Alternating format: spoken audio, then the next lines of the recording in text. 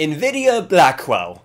Where do I begin? Because, well, we are getting a clearer picture of what Nvidia's next generation of graphics cards will look like. At the same time, I don't think I want to, because it's kind of scary stuff, but we'll get to the scariest part in a second. First, let's address the newest leak has come out about these brand new RTX 5000 graphics card, and that is the GPUs powering them, and more specifically the fact that the AD104 GPU that has been previously powering the likes of the RTX 4080, 4070 Ti and 4070 won't have a successor of Nvidia Blackwell, which means that these higher end SKUs could all be using a step down chip instead, because naturally the highest end GPU will be reserved for the 1590 and 1590 Ti, if a 1590 Ti is even feasible without it literally burning down someone's house. In the meantime, these mid-range SKUs may be forced to share the smaller and most likely less powerful GB205 chip, and kind of in the middle of saying that I kind of stopped caring.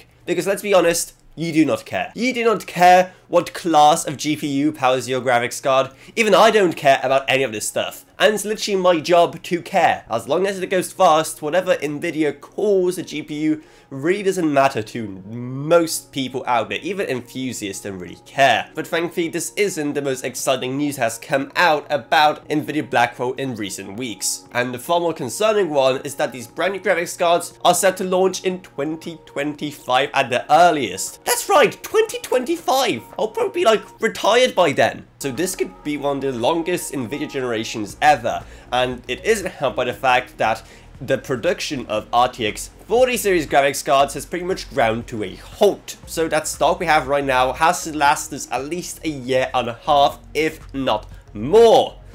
Yeah, this ain't looking too bright. But hopefully the wait will be worth it. I mean, seeing how much time they have to perfect this brand new architecture, and seeing how it will be most likely based on TSMC's 3nm process. Or we could all just start in a global war by then anyway, and we won't even get to enjoy it, so, you know, it's a 50-50. But is Nvidia stretching out this generation so long a good thing or a bad thing? Let me know what you think down in the comments below. And while you're here, maybe also check out our Patreon. Plus also huge thanks to my existing patrons, Gavin Burns, OKB, Justin Rage, Ella Ronyak, Valosh Velka, Meg Sumner, Shane Allcroft, Lansby, and Level Up. But anyway, that's how it is. I hope you enjoyed this video. If you did, then remember to subscribe, like, whatever, and I'll see you all whenever I make next. Goodbye, everyone. Goodbye.